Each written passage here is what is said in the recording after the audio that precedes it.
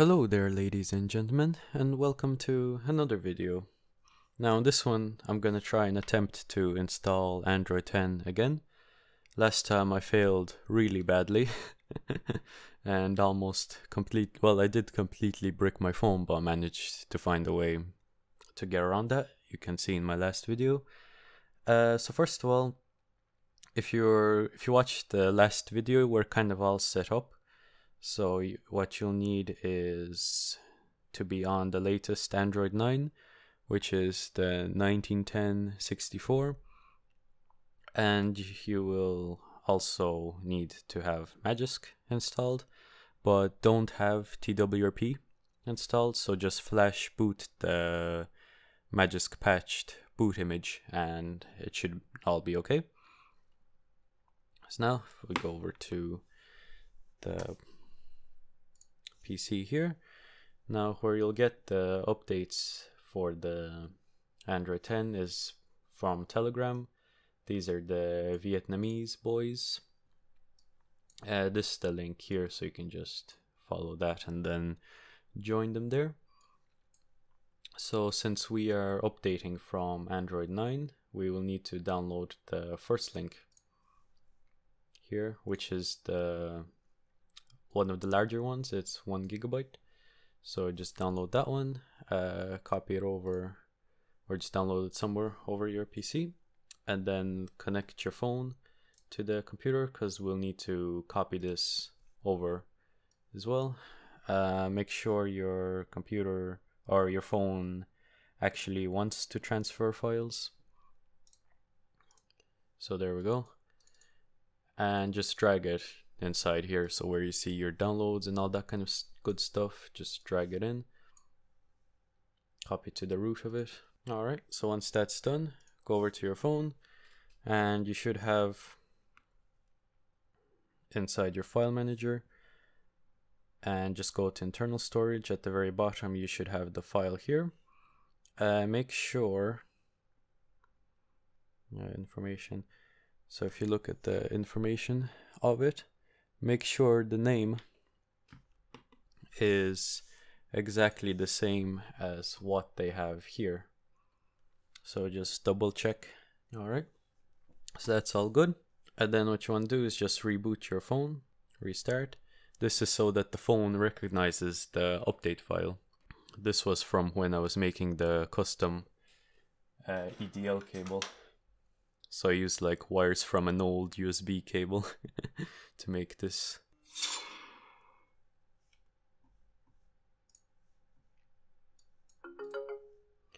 Alright, so once the phone reboots, it should automatically detect the update. First of all, you just don't update straight away. What we want to do is go into Magisk Manager and go into uninstall, restore images. Stock backup does not exist. Okay, dokie. Alright, so if this happens to you, we just need to boot into stock backup. So just ignore this update for now.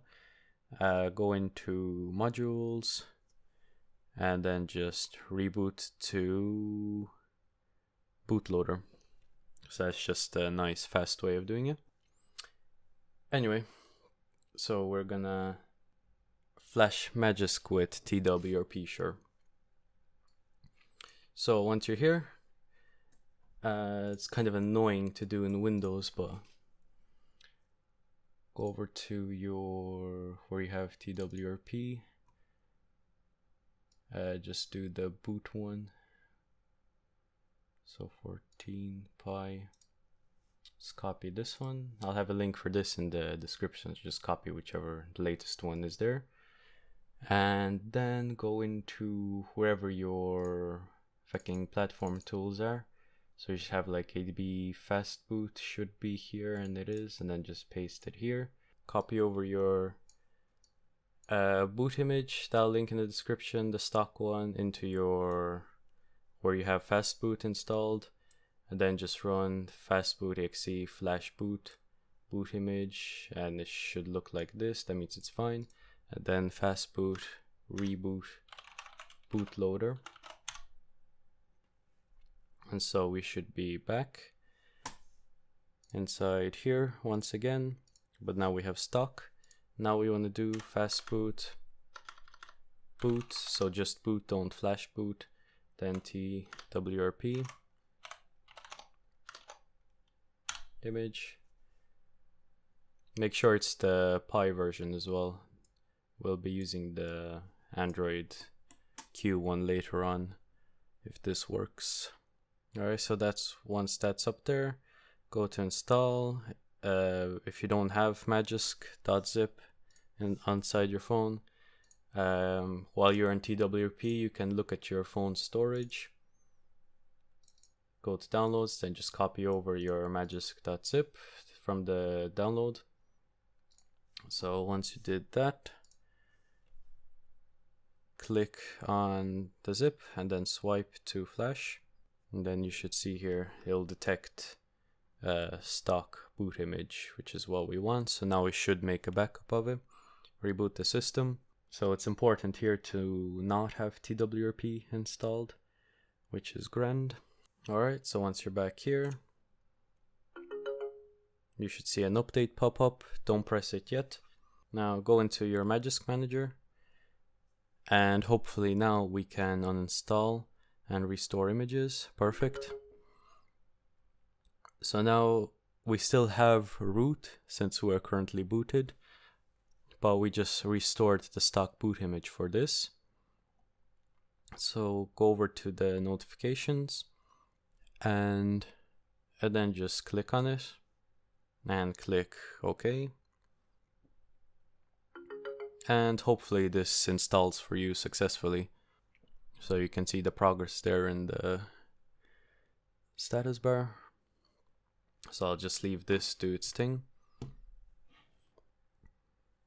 Alright, so last time when I tried doing this, the update failed at like around 70%, which we're coming up fairly close to. And then basically my whole system was unbootable. So we'll see if that's the story with this as well. Alright, well, it seems it got past it. So I think the best way to update to Android 9 is to flash stock, just a complete stock 1910.64 Android 9 version. And then that way, I don't know, because I did like this exactly the same way as before, but last time it crashed really hard. I guess I had like a lot of stuff installed and I don't know, the updater didn't like it or something. Alright, so it's at 99% now. Great, it is successful. When this crap comes up, just click later. Go back into Magisk. Press the install. Install, and then install to an active slot after OTA. And then just click OK. Then it's going to detect stock boot image and then flash it again. And hopefully we will have Android 10 properly working.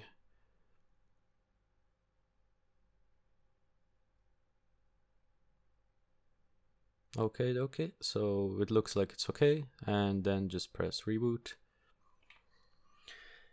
And we will pray. Alright, so far it's black screen, not bad. Oh, there we go. There was like a tiny powered by Android yoke there before the bootloader. Alright.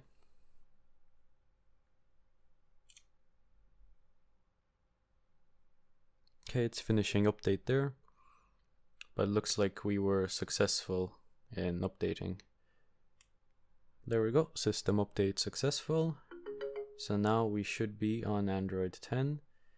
So let's go over. System, about phone, baseband, and there we go. So we're on that one, and Yeah, so Android version 10. There we go, perfect. Alright, so that's how it is. Now I'm gonna make a backup of this. Oh yeah, we should also check if magisk is still there. Yeah, so there we go. We have magisk with Christ, this is so annoying. How the fuck do I turn this off? There we go. Alright, so I'll just update all of this, and then I'm gonna make a backup of Android 10 in TWRP. So if you wanna know how to do that, stick on by. So where you have your ADB stuff, just leave that open, and we will need to copy over TWRP and get the TWRP 14Q version, drag it in here.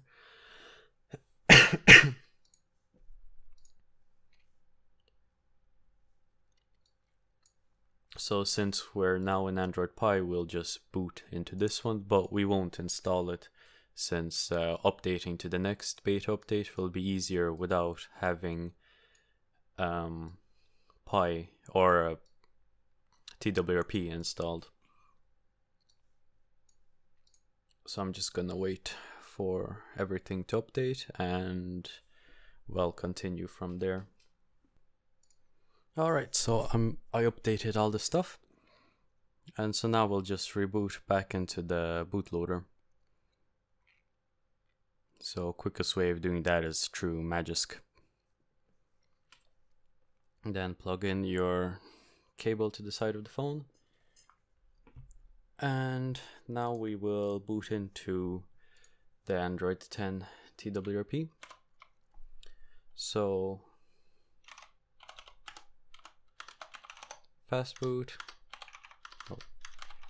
boot, then TWRP, the Q one. Oh, come on.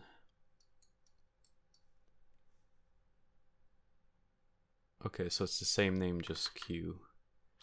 Don't know why Windows doesn't show it then. Okay, yeah man, I really don't like using Windows command prompt, it's so annoying. Anyway. So now it should be booting up. Alright, there we go.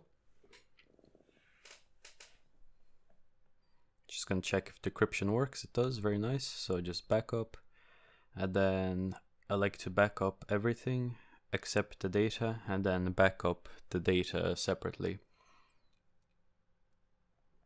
Then for the encryption, I'm just gonna generate some password here, or type in some password, I mean. And then for the name, I always like to call it something meaningful. So like, since this is Android 10, I'm just gonna call it 10 beta 5 and then clean, then append the date, and that should be good. And then you can just swipe it back up, and this will save the backup inside your phone's TWRP folder. So then a good thing after you back this up is to copy over that TWRP folder to your computer. So that way if your phone gets messed up and you need to like flash the whole ROM, that way you'll still have the backup on your computer, then you could just quickly restore it here.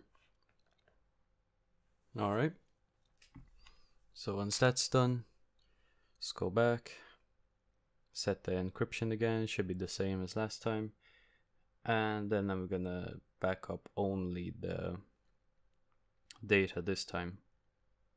Oh yeah, this beta 6, I think I called it something else. Data only. And back that up. Since there isn't too much data on at the moment, this should be grand. It's when you have like all the apps and stuff downloaded, then this data backup takes way longer than the rest of the backups.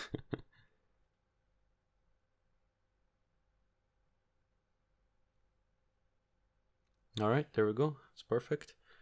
So now each time you want to use TWRP, just boot from fast boot, since you don't want to permanently install it, as recommended by the Vietnamese boys. So yeah, that's about it there. So thanks for watching, and bye bye.